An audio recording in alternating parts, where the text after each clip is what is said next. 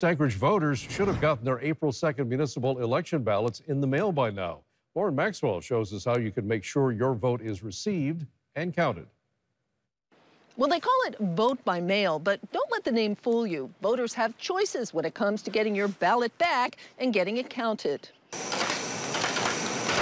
At the Anchorage Vote Center, things are starting to move.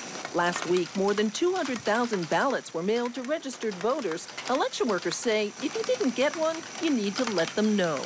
Registered voters should be seeing them in their mailbox by now.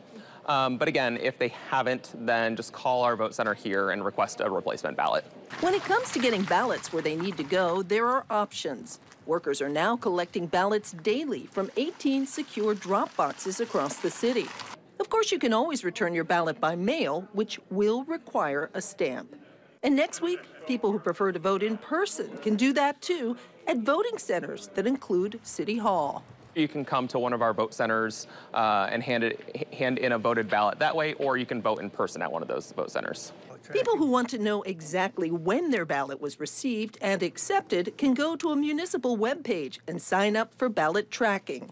It will also tell you when it's been accepted, or if there's something wrong with it, such as the signature doesn't match or there's no signature, you will also get a notification about that as well.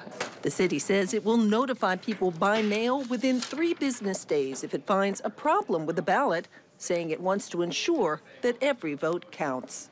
Now, even though the election is April 2nd, there's a good chance that the Anchorage mayoral race will require a runoff of the top 2 candidates. If that happens, look for more ballots in the mail at the end of the month.